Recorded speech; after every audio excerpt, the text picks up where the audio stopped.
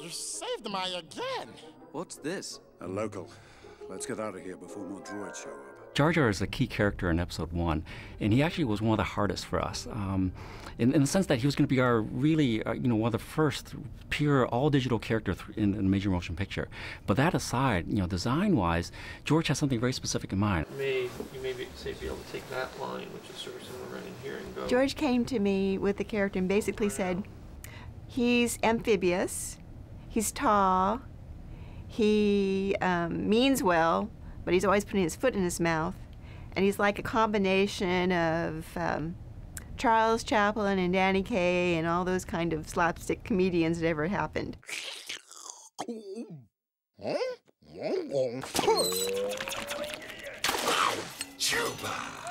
He's a combination of duck-billed dinosaur and emu, basically, is about the best way I can describe him, with the skin texture of an amphibian and the color pattern of a parrotfish. And so we started really thinking about, okay, well, what are the things that, we would kind of like to see? And we decided to give him different proportions so that he would walk funny. He would have a slightly different gait. So we gave his, his proportion from his knee to his foot was a little bit longer than normal. It's something that's very subtle, but it gave him a really gangly type of walk. Well, first of all, the rat-type birds, which includes the ostriches and the emus and the rheas and the cassowaries, or when they walk, their necks go kind of this bump, bump, bump, bump, bump, bump, bump, bump, and then they kind of have this. I'd have to get up and demonstrate it, but and the way, just even if you see a chicken walk, it's funny. It just is humorous, but it's graceful at the same time. I wanted to give that to this character. We shall make you Bombard General. General? Originally, Jar Jar had short ears, and George thought, well, how about if he had long, floppy ears? They might be really funny if when he turns his head, the ears flap around. And so we did that, and actually, it was one of those things where it's like, wow, that works. And then George, of course, wanted him to be very expressive. And so we thought, okay, well, what's expressive? What can we do with the eyes to make them very comedic? And we thought, okay, well, they should be on stalks so they can pop out. They could do all these things. Gave him a big mouth so he could do wild, crazy expressions.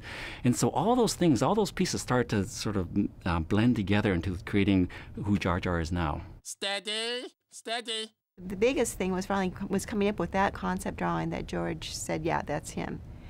And then I did orthographics, all the side, the front, the back side, the skeleton, the muscles. My background is vertebrate zoology and paleontology, and that was my training. And so basically, I look at nature. What has gone before, whether it's a prehistoric species or a current species, blend those together, how do those anatomies work in real time and in real life? The people that I think were the hardcore Star Wars fans may have had a problem simply because he was new and because he was kind of a funny one. But children loved him. My tongue is ferret. My tongue, orange.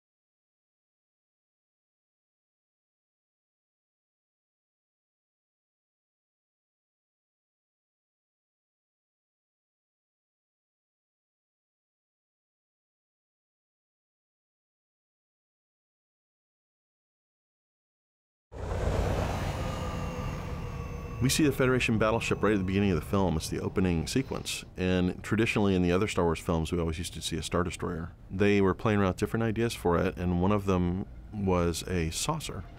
A really large saucer that was kind of detailed sort of like a Star Destroyer, and that it had a trench around the outer edge that had all the little details and things that we've seen on the Star Destroyers in the past. And they had a little inset, top and bottom. So that was one idea, and another idea was kind of a ring. And the idea was that this ring had kind of claws, 4 claws that would hold a sphere inside this thing. So it was like a donut with a tennis ball sitting in it. And Doug did a couple of concept drawings that were the version that we've got, where it's kind of got the opening and it's got the ball. And initially the idea, I think, was that the ball could rotate on the end of the neck that was inside so that the body could swing around and the ball would remain stationary. And there are 2 different versions of it. There's kind of the standard ship, and then there's another ship that's the command ship that has a tremendous array of antennas and things attached to it. And that was executed as both an 8-foot model and then also a much, much larger surface section. The model, I think, was probably like 20 feet by 30 feet. We did make close-up sections of it. There's a scene where some ships are flying through its antennas areas, and so we'd have to make big versions of what, you know, take a little bit piece on the ship and make it, you know, 12 feet across. And so we did a lot of that, sections, large sections. We had some moving guns. They were motion control movement guns, so that was kind of neat. There's a certain level of detail that's done initially, and then you get the thing out on set, and the camera's coming right up on a section of it, and you have to go in and just very delicately detail out to the best of your ability to make this thing look huge. You know, you're doing whatever you can. It's always a cheat, but you're trying to go in there and put enough detail on it to make it look huge. We had to light that model up from the inside with custom fluorescent lighting and little holes in the paint scheme to make a scale of the lights look small and consequently make the model look big. That was a very difficult one to build because of its shape, and it got heavy. It got really heavy. That thing was a monster. There's more metal in that than there is in my car. It's really amazing to go from being on stage with this big hunk of plastic and then to see it in the film where it's actually, you know, it's drifting above a planet and there are lights blinking and all this stuff's happening. And, you know, like I said, there's sort of this magical process between what you were working with on stage and what's in the film.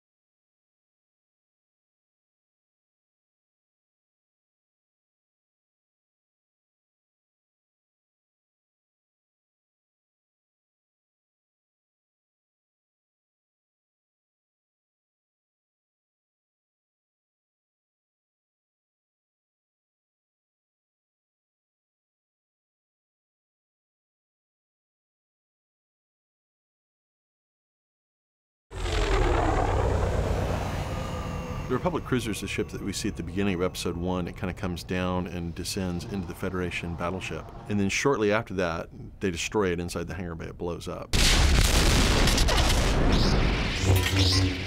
I've been through this a number of times where they blow up, and when I first started in the model shop, everybody used to joke that what they should do with the new people is they should have them build something and just let them just work on it until it's just perfect.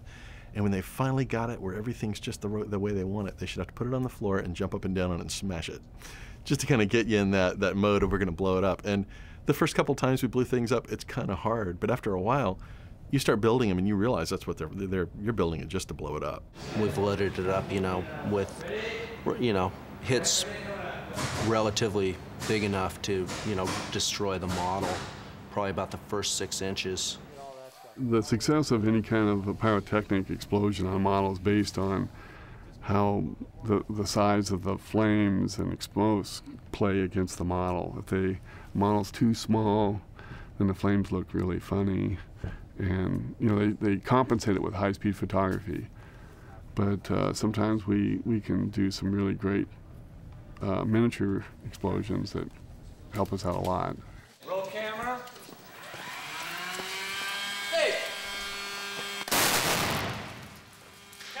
The concept model, I think, was probably about 22, 23 inches long. And then we built one for production that we used on set that was about 8 feet long. We had one hero model that had operational landing gear and internal lighting and everything, and then we had 3 pyro ones that we used for the scene where it blows up. It did kind of harken back to the original Star Wars films in terms of the look. It and the Federation Battleship both had kind of that same surface detail, the hull plating had little notches in it, and kind of the same level of little greeblies and things like that. So it was really fun to make that one because it really did go back to the original Star Wars look.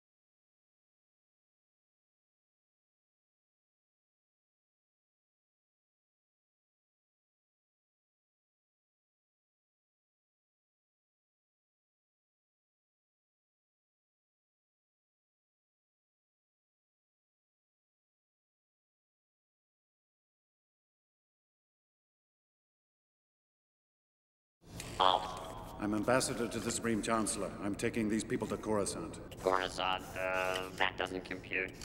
Wait, you're under arrest. Designing the battle droid was a real collaborative effort. Doug Chang and the other artists would come up with designs for parts of the robot or things that they were very specific about. Doug was very particular about the shape of the head, and we actually went through about 5 different iterations of the shape of the head before we nailed what he was really after. But then there were other parts that were left to me to design. A lot of the artwork didn't include feet, didn't include the back, other parts of the body, and so those were left to me to design. Doug really wanted to have a very skeletal look to the whole robot. He wanted to harken it back to the old Jason of the Argonauts skeletons. So we tried to keep everything very gaunt, and in fact they were bone white to begin with and later changed to a tan. We didn't know exactly what the droid was going to have to do, but we assumed that the battle droid would have to have complete mobility as if it was a human being. And so it had to be able to climb stairs and ladders and do whatever, carry a gun, that sort of thing. And so I wanted to make sure that it could actually function, that knee joints were in the right position, ankles and hips, wrists, hands, and arms were really one of those things that you can draw things that look like they work, and then when you actually try and make it work, it might not, so you just adjust it a little bit to make it so that it functions properly. Well, it's a really a neat experience to see something that you've worked on for a long time, and then to actually see it on screen and moving around and interacting with other people and knowing, wow, I worked on that. That was something that I did.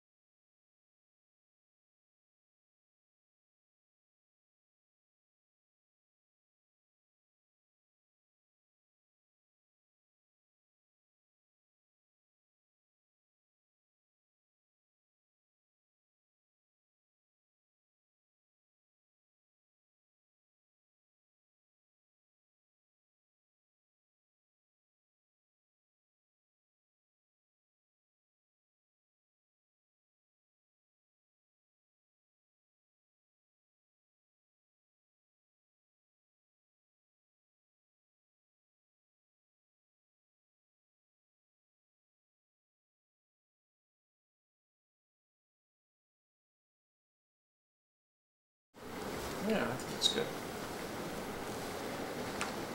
I wouldn't do this on all of them. Okay. Again, I would say this is the most distressed. Okay. The Naboo fighter was the first model I did in the art department for Star Wars. Doug Chiang gave me these really, really early sketches of the design, and it was just sort of this teardrop-shaped, very sleek, very, at the time, non-Star Wars kind of looking. Prior to that, all the Star Wars models had been this very boilerplate, exposed parts, panels missing, paint chips, all that sort of thing. And here was something that was sleek and chrome and beautifully smooth painted, like it just came out of the body shop. Things we haven't really addressed on here is like paint chips and things. Do you want to see that again, or is it okay that it's all? I think we can keep it pretty much the way it is. I mean, the one thing that I would tone down a little bit is this. Okay. Something else that evolved with the Naboo fighter over time was originally the wings weren't as fared into the body. It was part of just the design evolution where I think it looked a lot better once it was all blended together and fared into the body. It just became much more cohesive design. It was so sleek, it had to be very clean. Couldn't have little bumps and lumps and anything. And the tail of it got so thin that it was very easy to just snap off a little piece of it. And I would imagine that by the end of the shooting schedule, that the end of that tail probably lost a good inch or so, because it just kept breaking off little pieces of it as we went. One of our big things is when they light them, they have to light them extra strong for high-speed photography. And sometimes if you're not watching those folks, your model will melt. So that was sometimes a little bit of a problem. Fortunately, we made copies. Yeah, I was tremendously proud of it. It was establishing a new look for Star Wars and a whole new world to kind of join into the Star Wars universe. It was really exciting to actually see it flying around, to see it engaging in battles that, were now part of Star Wars history. Action back! One behind you!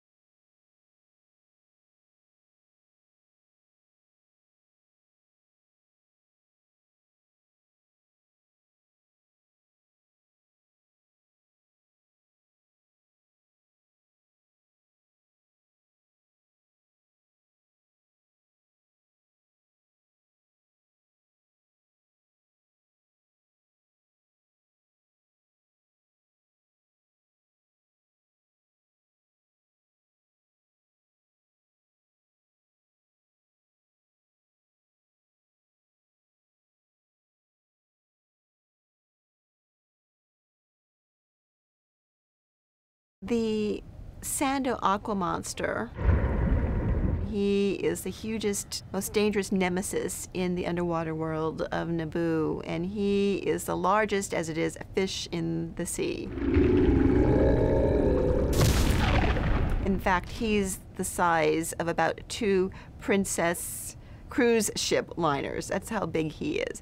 He preys upon OPC killers. He has them for dessert, breakfast, lunch, snacks, whenever he feels like it. I wanted to make it more mammalian, even though he has got gills. There's a lot of panther, there's a lot of tiger in this animal, crossed with an otter, a little bit of whale, and a little bit of deep water fish, just for the luminescence and a little bit of the tail. In my biology of this creature, not only does it have gills, but it does have some lungs. It can haul itself out on the surface if it wants to, say, snatch a large, oblivious mammal thundering by, it can. When I saw this creature on screen, I was absolutely thrilled. This was just probably about my favorite creature that I worked on.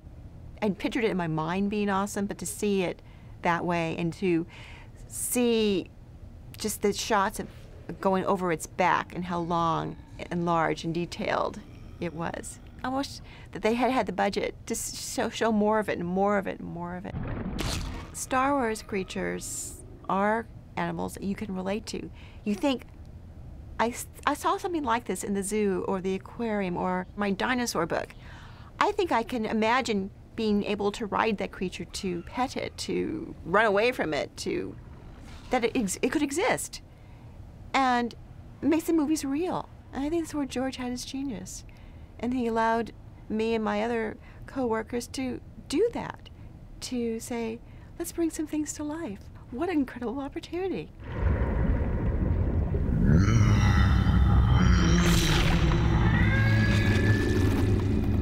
There's always a bigger fish.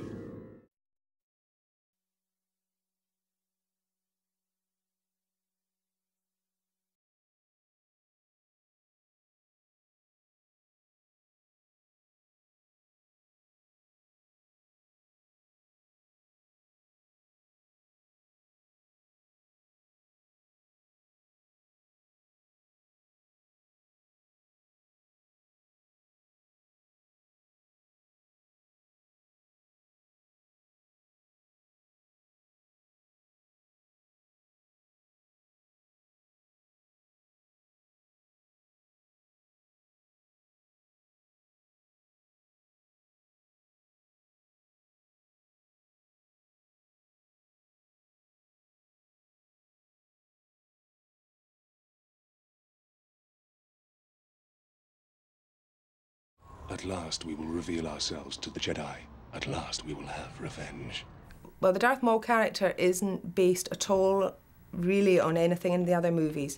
I think George Lucas wanted him to obviously have a feel with dark cloak, dark colours, and also quite a lot of talk of sort of samurai warriors and links with the East, the sort of warrior cultures from the East, and the sort of costume that would enable the character to do sort of movements, quite large, sort of stunt-type fights with some interesting movement in the costume.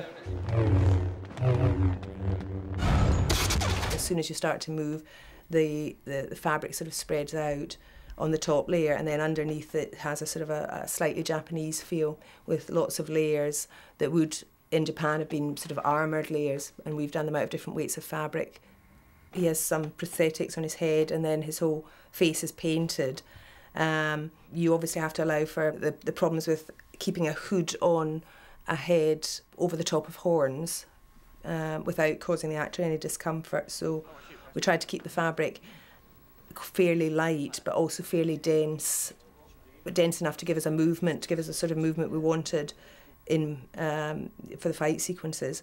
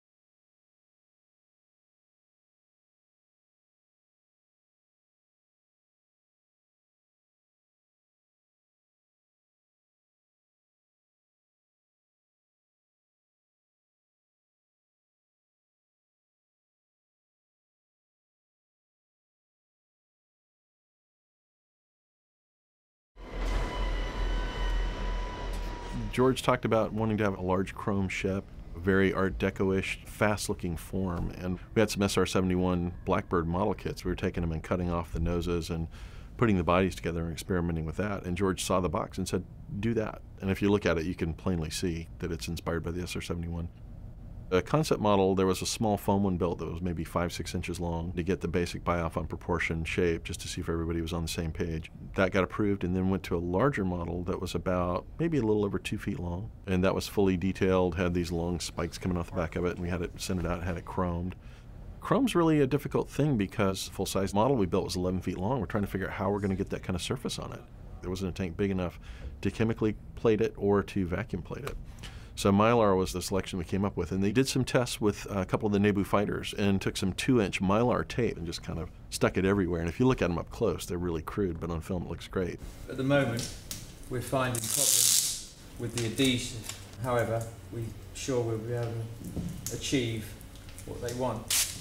Our model is going to be scrutinized much more closely. So we went to a heavier Mylar from 3M that was, I think, 30 inches wide. The Mylar kind of only wants to go in one direction. It doesn't like compound curves. If you tried to just put it over a dome, it wouldn't work. On the Queen ship, there was enough of a compound curve to it that we'd come back in the mornings and the Mylar would have peeled symmetrically on it and create these little puckers. And so each day we would cut those to relieve the structure of it. Symmetry by hand is extremely difficult, if not impossible, to do. By using 3D models and having a CNC machine sculpt it out, one thing that's cool about it is you can actually just make half the ship and then mirror image it and you get exact duplicate mirror image. We actually shot it up on the roof of the ILM shooting stage so that we wouldn't get any phone poles and things. And so in the background was actually the sky of the Bay Area. The camera crews, they had to cover their areas up so that you wouldn't see the camera reflected into it. To see it go from a concept painting and then see scenes with the actors in Tunisia with a ramp and then to composite that with our miniature, it looks pretty amazing. It's always interesting when you combine all those elements and this magic happens where it suddenly becomes this, 200-foot long spaceship and people running out of the door and you realize it was just shot up on top of the main stage on a tabletop.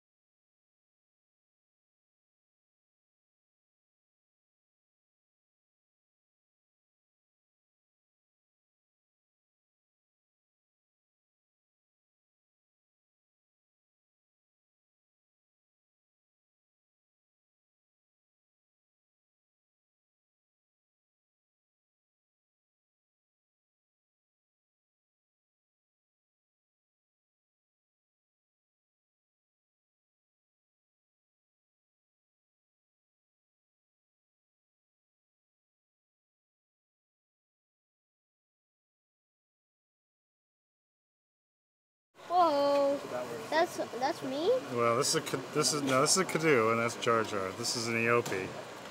That's what you're on right now. The Eopie it's kind of a camel-like creature, a native of Tatooine, a desert animal, clearly that Anakin rides at some point in the film. I sculpted the original concept maquette. In the case of a lot of the characters, sometimes the team would give me orthographic views. That's like a straight side view, a straight front view, a straight top view. So I had a real sense of the anatomy of the character. In the case of the Eopie, I don't think the artwork was that fleshed out at the time. It was more of a concept drawing of placing Anakin on the Eopie in a scene riding in the desert and kind of how it would look and feel in the film. So I was just working from that artwork. The Eopie was a big challenge, but for me it was a really fun challenge. This is one of my favorite pieces of sculpture in my entire career, I have to say. First I had to create an animal, then I had to create a human sitting on the animal, and then all these little tiny details, his saddle blankets and packs and rolls, and I would use strings and threads to tie them together. So part of the challenge really was building up all those details, and which you don't get to do in a maquette that's going to be scanned for CG, but for a design concept maquette where you really want all these details, that becomes part of the challenge, but also a lot of the fun, because when you can get all these little tiny things working together, and it looks really cool at the end, it's really satisfying. Just mounting up. So Andy's through first. Walking, you'll be sort of simulating the movements of a horse. Right. So you feel that you don't feel really secure. What do you mean by that? I'll tell you later.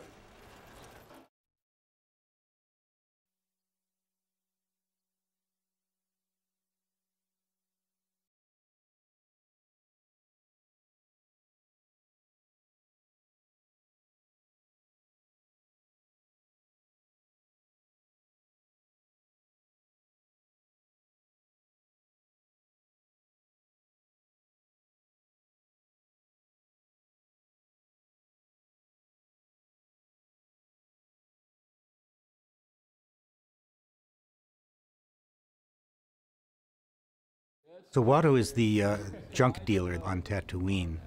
You know, actually, I started out as an actor, not as a sculptor. So when I sculpt a character, I'm not looking at it as a sculpture, I'm looking at it as a character. And so anything I add to it, and this is all subconscious, mind you, anything I add to it as far as expression or look or feeling of the character, just all comes from my own, I guess, actor's perspective on looking at the character.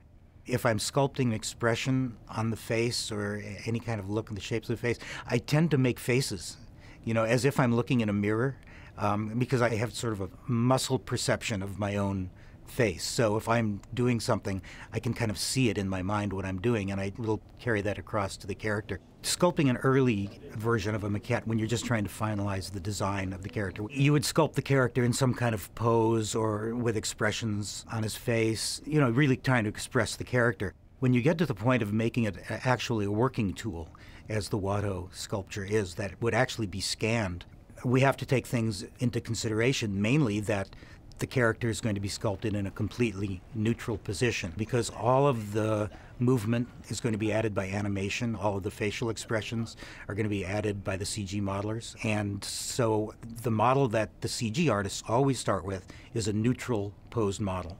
But at the same time, it still has to convey the qualities of that particular character. But you won't win the race, so it makes no difference. Part of my performing background, not only as an actor, I used to be a clown with the Ringling Brothers Circus, and so comedy and comic characters are, you know, that's kind of the heart of me, you know.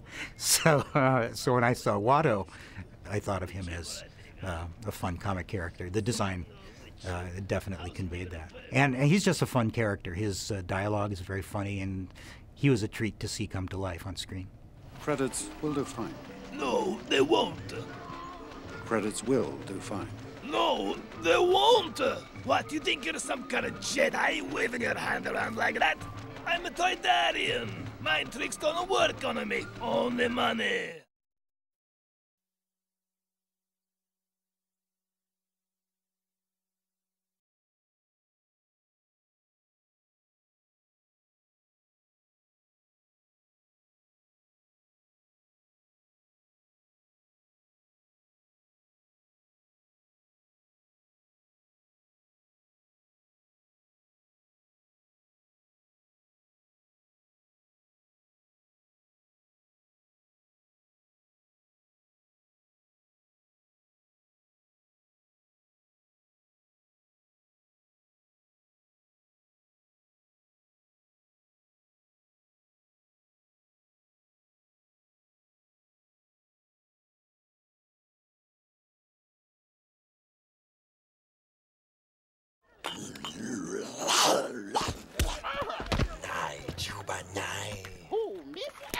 George came to one of our mini art meetings and said, one of the main Podracers is not a very nice person, and he walks on his hands and drives with his feet, and he's small because he has to fit into the Podracers.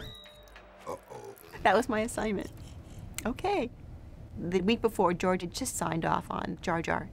I was so happy I went home and had a party. A purple Sebulba. The fun thing was Jar Jar took a year and a half, and I came up with this idea. George liked it immediately. An afternoon's work. It's good to me. That afternoon, he signed off on it. I was so happy. He's great. He's going to be one of the great characters. He's going to rival Jabba the Hutt. It was weird. It was the face that was really difficult to interpret from the drawing. because you can have a front view and a side view, and that's pretty much all you need. But it had so many intricate changes in its face that it really was difficult to figure out, does this go in, does that go out, whatever. I thought to myself, what animal is almost always grumpy, or it seems to be grumpy? I thought, I know, camels. His face and his neck, you look at him, that's a camel. You start off with the basic camel head and stick on some kind of gnarly teeth and pointy things. I always call these things pointy things. People have different hairstyles and such, and of course he doesn't have any hair, but he does have skin. And so I thought, okay, I'll look at catfish. So that kind of give him a dreadlock and kind of a hairstyle, kind of a fashion. He'd move his head, and then just a second later you'd see dreadlocks moving. That would be a neat effect on screen. So anything you can think of that could add just a little extra something to a character that's on screen, you add. Initially I had him with longer teeth, but it was harder to make him talk, so we had to reduce those a little bit. The fact that he can walk in both hands is the eerie part of this.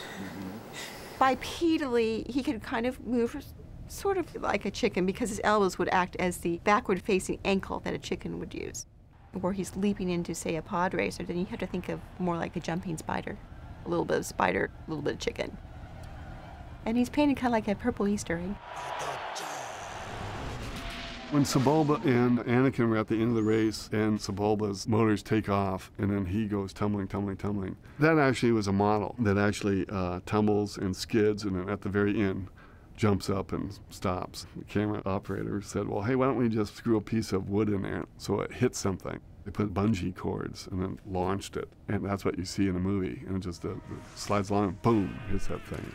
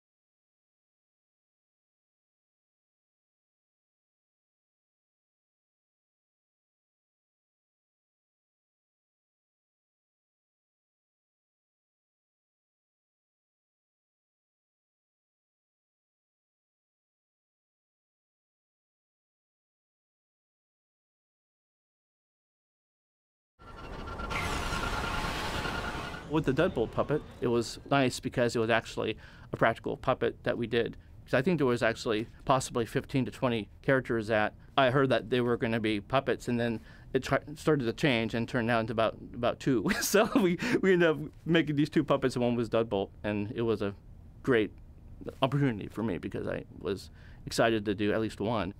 We figured out we wanted to make it into a hand puppet. It was molded and casted out of, I think it was latex, or parts of it probably maybe foam latex, and then put some other stuff inside of it to make it a little more strength, like cheesecloth or something. And then after you're done, we put cures and then put polyfoam in it. And it was a really neat kind of armor-type costume on it. It was like, I think, vacuum form pieces, and then they covered leather on it, and dyed the leather and had little pieces of, I don't know, greeblies on it, we call it, for little model parts and everything. The green sticks that you see sticking out of the puppet itself is basically puppeteering rods that we use to manipulate the puppet and make it come alive. It was me and Mark Siegel who puppeteered it on set, and John Noel came by as the visual effects supervisor and to shoot the character, and it was a lot of fun. It was like about a day's worth of filming, and then they picked about 3 seconds of the film and they put it in there. So it was one of those things where I'm always kind of used to. I'm just glad that we were able to make it and puppeteer it and have it on film, and then when you see it, you can pause it to see it and stuff. And sometimes you have it a little longer, but usually it's a few seconds long. But it's the way it goes, And back again, it's the mighty Deadbolt with that incredible racing machine, the Bolt Terrain 327.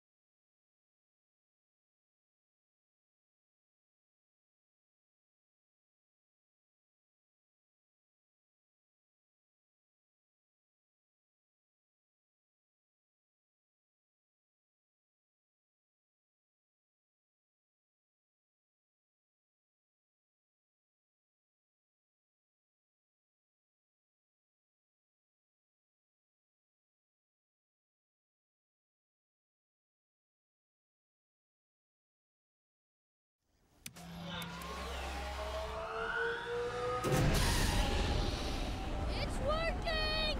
It's working! There were a lot of different pod racers, and this one was kind of a very early concept, and it looks like two 747 engines with this cockpit thing behind it. They incorporated airplane pieces and things into them, but they weren't just generic airplane engines. They were all custom-built sci-fi Star Wars, pod racers.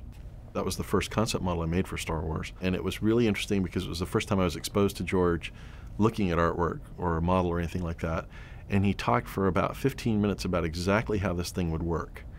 And the feeling I got was this guy was at the pod race yesterday, and he's telling a story about, well, this thing opens up and this electrical energy thing comes out and all these details about it. And I was just amazed. I was mesmerized by the fact that he could just do that. I know he'd been thinking about it for a long time, but it was really interesting to have him look at the model and just, this is how this would work. And, it was really, really fascinating. And I saw him do it a couple other times where it was just off the top of his head. He'd come up with all these mechanical explanations for things.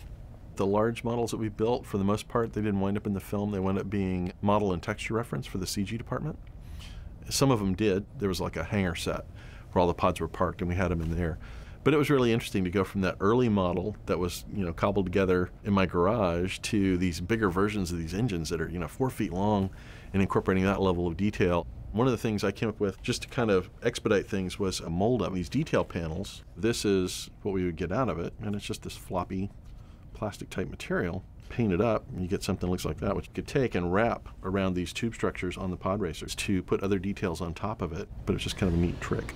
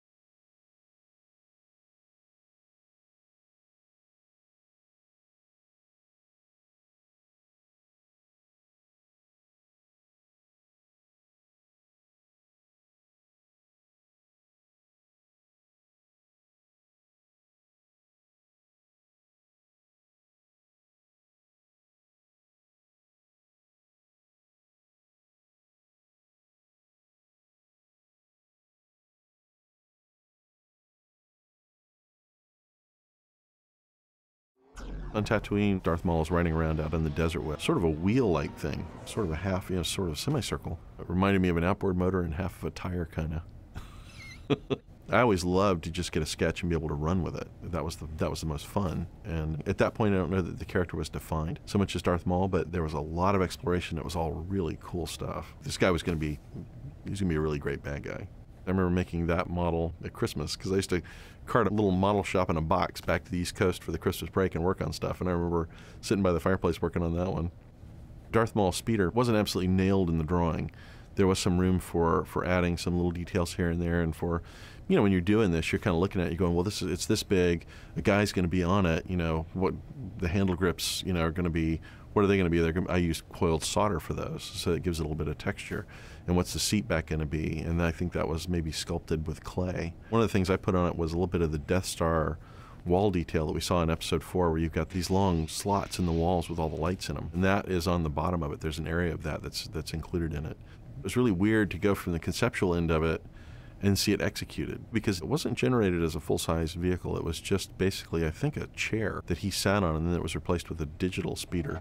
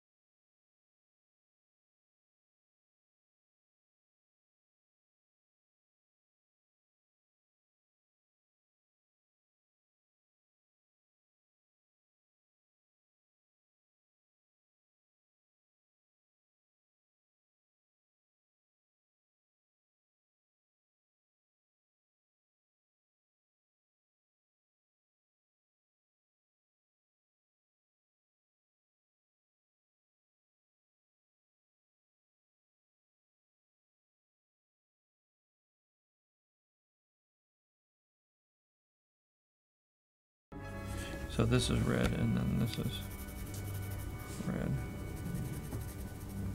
And then this would be red? Yeah. Now this is the sort of middle robe of the Queen's Senate costume. I will not defer. I've come before you to resolve this attack on our sovereignty now. It started off just as a plain red, we call it red shot green, because the underneath of the velvet is green and the top pile was red, so you get a hint of green. We then embroidered into it in various colours of gold. There's 3 or 4 shades of gold in here. And after we had embroidered it, we then ruched up the velvet to give this sort of very lush effect here. I wish I had your confidence in this tactic, Senator. We must force a new election for Supreme Chancellor. This is the underdress from the Queen's Senate costume. This is an old piece of fabric from the beginning of this century. As you can see, we only have pleated the front of the dress because there was only a very limited quantity of it and it couldn't be repeated. This is the Queen's headdress for the Senate. This is probably the heaviest of the headdresses that she wears. This is sort of real gold. We made the pieces up and sent them off to be gold-plated. We felt with this one that the quality of using real gold would, it was worth the sort of effort and the expense. I move for a vote of no confidence in Chancellor Valorum's leadership.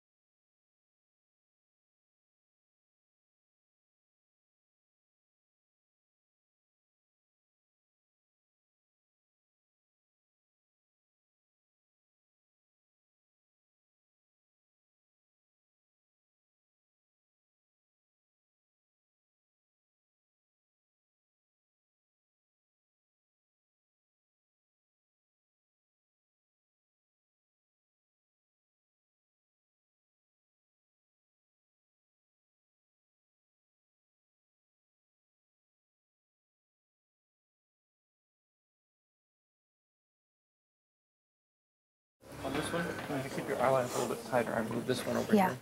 And then at the very end, when you say that's something I cannot do, I'm going to move him right this way. That is something I cannot do. This is the Queen, part of the Queen costume from Palpatine's study. We call it the Palpatine 1 costume. This was based on sort of a Japanese kimono type costume, but we accentuated the sleeves a lot and we sometimes called it the penguin sleeves because they're sort of very rounded and look a bit like a penguin.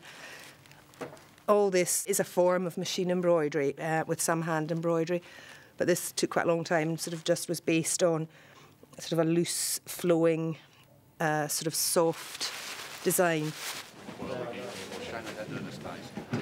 This is an antique or old piece of beading that I found.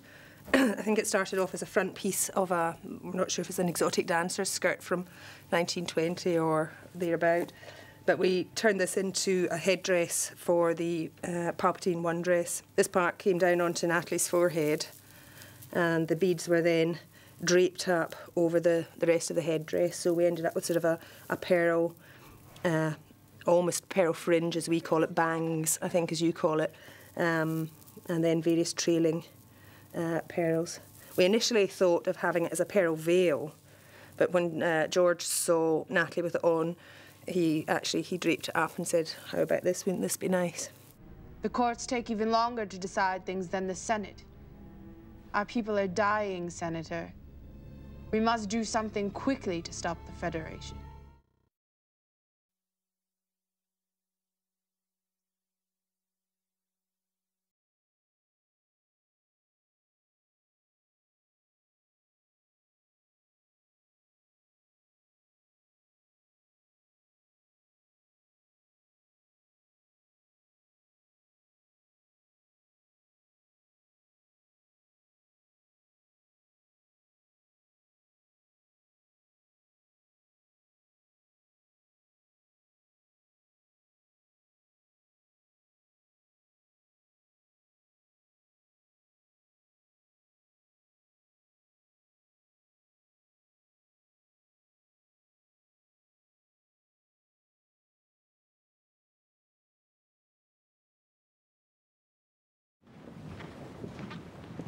So the blue Senate Guard in Episode 1 we see in Coruscant, and it's very reminiscent to the Red Guards from what we originally know from the original films. They were Coruscant guards, and so Trish wanted to change it up a little bit, and so they made them blue and made the helmet a little bit different. It had, you know, an opening in the middle, and then it had a plume made out of horsehair. And they needed to progress and have an evolution through as they moved on to Episode 3. And so you can see they did change, and they got more sort of reminiscent of the Red Guards with, you know, the closed face. And then the plume with the horsehair is gone. It's just a straight, really sleek line.